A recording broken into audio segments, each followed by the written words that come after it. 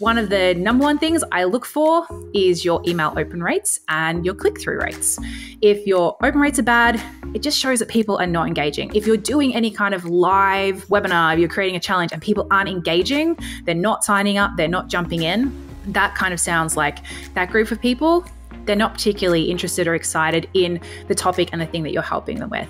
If there is a mismatch with the audience and this is not what's actually going to be a good fit for them for how to deliver and how to get the right outcome, this is the wrong audience for you, for how you want to show up, for how you want to deliver, how you want to have an impact.